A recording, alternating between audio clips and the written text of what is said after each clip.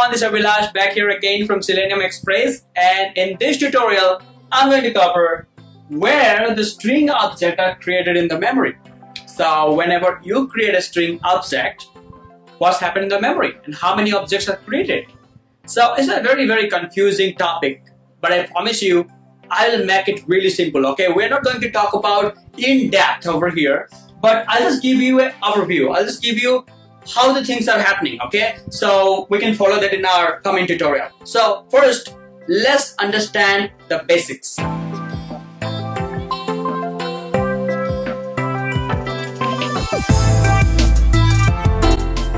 So I told you in the previous tutorial that we can create an object in string by using two different ways, isn't it?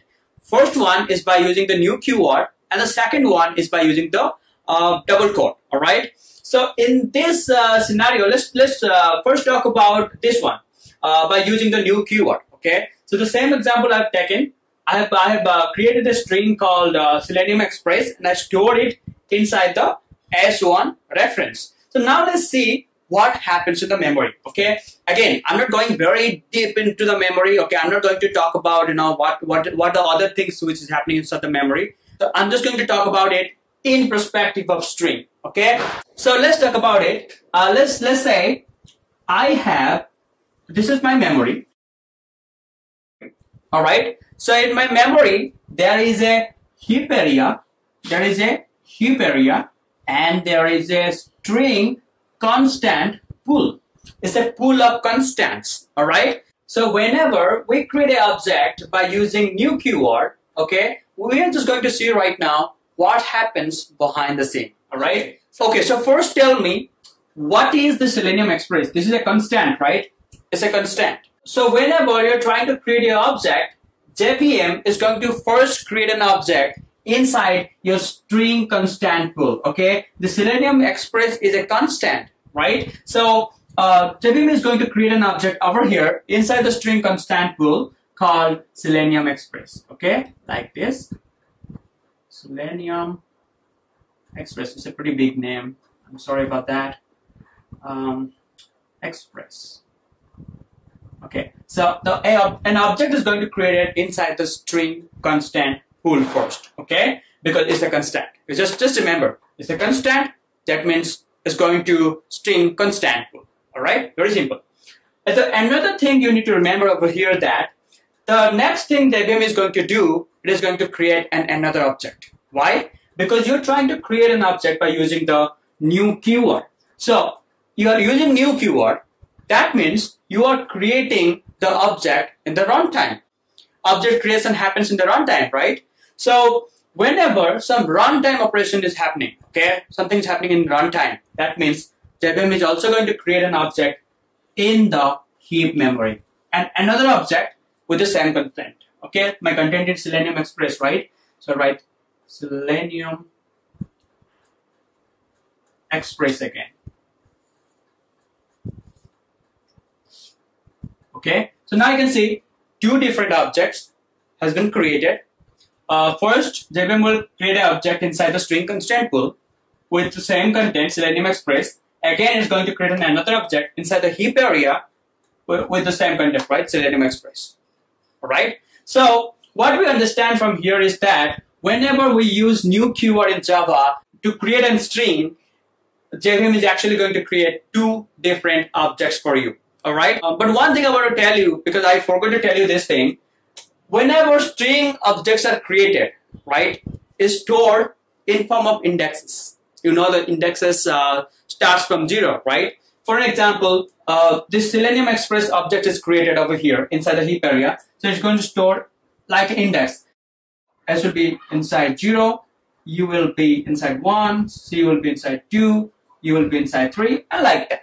All right. So string stores the literals based on indexes. All right. All right. So now what is happening? We're creating an object by using the new keyword. So JVM is first creating an object inside the string constraint pool, and is also creating an object inside the heap area because we are using new keyword to create an object. So now the most important thing that you need to understand from this tutorial, because this is a summary, this is the point that you need to remember, that whenever you create object by using the new keyword, the h1 reference is going to point to heap memory. Okay, the object which has been created inside the heap memory, this h1 will point to this, not to the object inside the string constraint pool.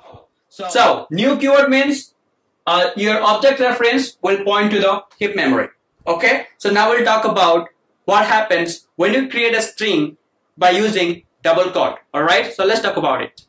All right, so now let's talk about it another way. All right, so what happens if I create a string object? If I create a string object by using double quote. All right, I told you there are two different ways to create a string. One is by using new keyword. One is by using double quote. So whenever we are creating it by using new keyword, two objects are getting created. One is in the heap memory. One is in the string constant pool. All right, but what about when we do it by using double quote? All right, so let's talk about it. Okay, so again, I am going to take a space. So let's say this is my memory. All right, so I'll just do one thing. I'll just make it a heap memory, and this is my string constant pool, which stores the constants. Again, I'm telling that string constant pool stores the constant. Heap stores the operation which happens in the runtime. All right, just to make it simple. Okay, all right. So now, just tell me what I'm doing over here. Okay, I'm creating an object by using double quote, and double quotes are what? These are constants, right? These are constants. These are literals. All right. So it's a constant means first JVM will create an object inside the string constant pool. All right. So my content is Selenium Express. So let me write it over here. Selenium Express.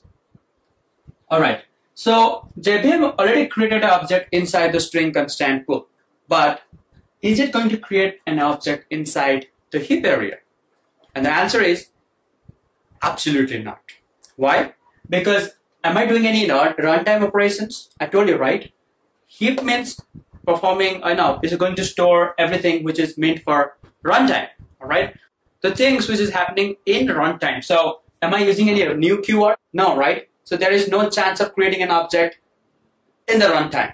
All right. Am I doing any operations like concat or any other things? No, right? Simply I'm defining it. So no runtime operation.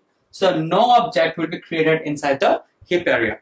And this S1 is going to point to this object which is inside the string constant pool.